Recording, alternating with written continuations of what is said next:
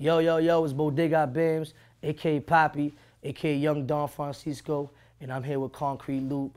Sign up, tune in, read about it, hear about it. East side of Spanish Harlem, 10 boys, 100 keep it. I ain't got a yet, ain't got a condo, ain't got a shack.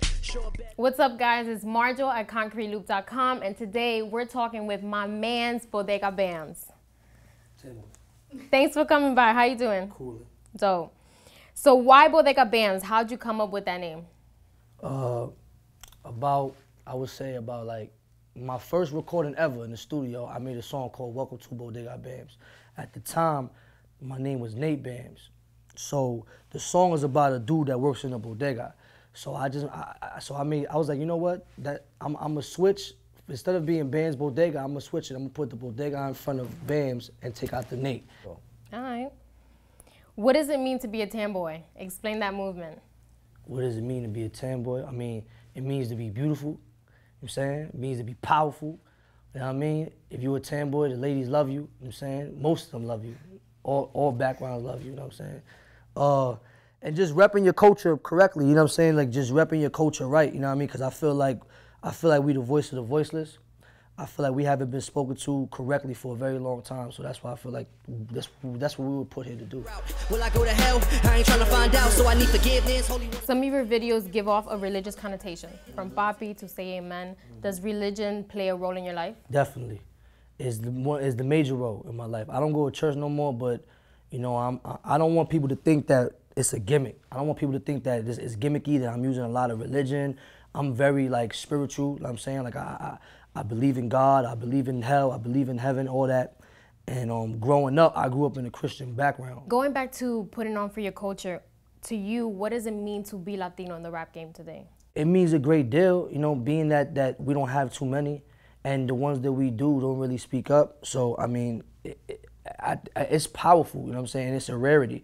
Because, you know, like I said, we haven't been spoken for in such a long time. So the fact that I get the opportunity to speak and to push my culture first before I push myself, I'm blessed and I'm appreciative for that opportunity. What music are you listening to now that inspires you? I listen to the same music we always listen to. Like, first of all, I don't listen to a lot of new rap. I don't listen to a lot of new rap, and the reason why I don't listen to a lot of new rap is because I don't want to sound like nobody. How do you feel about Kendrick Lamar saying that he's the king of New York? I mean, I don't feel no kind of way towards that. Like, you can't blame son for saying that. You know what I mean? Like, you know, he killed Summer Jam. You know what I'm saying?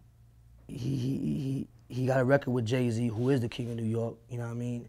So you can't blame him. Somebody made it comfortable for him to say that. Going back to sounding like everyone, is that the reason why you've remained independent? Because you would have to change with major label? I mean, yeah, one of the reasons. Another reason why I remain independent because I'm not gonna sign to a label unless it's life-changing money. Unless once I sign on that dotted line, it changes my life completely and my family, then I'll sign. Okay. Rock the Bells, California, how you feeling?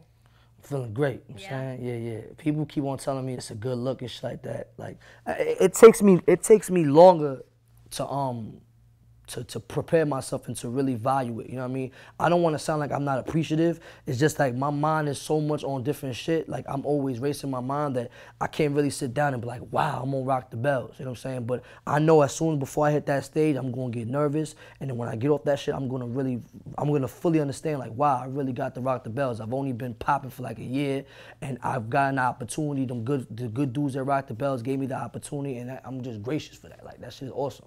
Love it. Talk a little bit about the Better Off Dead North American tour with Flatbush Zombies. Yeah, I can't wait for that, you know what I'm saying? Because it's 6 weeks. I ain't never been on tour before. Nice. So yeah, thank you. So that's gonna be my first time on tour. I'm happy that they gave me the opportunity to go on my first tour. And that shit gonna be crazy because if you've been to our shows, like, that shit is like turn up all around. Like, there's no turn down, it's turn up all around. Speaking of women, I follow you on Twitter, so I know the ladies love you. What is the craziest thing a female fan has said or done to you? I had a show in SOBs, actually with Flatbush Zombies. It was a Hot 97 Who's Next. And I was performing and a woman threw yellow panties at me. Yeah. Nice. Did you keep it? I lost them. Is it hanging up somewhere? But if you, there's some pictures around. I mean, there's a video where they put like a little like a little interview together, and they had my performance, and you see me rapping.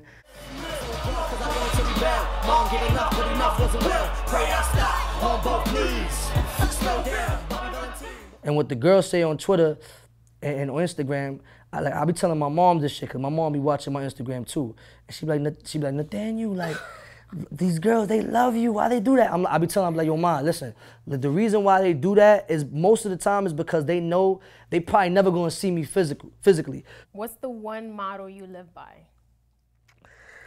What's the one motto 100 keep it? What does that mean? Is keep it 100 backwards. I created that, you know what I'm saying? Shout out to me, you know what I mean? But yeah, it's 100 keep it. Shout out to Concrete Loop. Yeah, this is dope, man. You know what I'm saying? I ain't never went to One Scissor Park, you know what I mean? But this is hot, man. You know what I'm saying? Word up.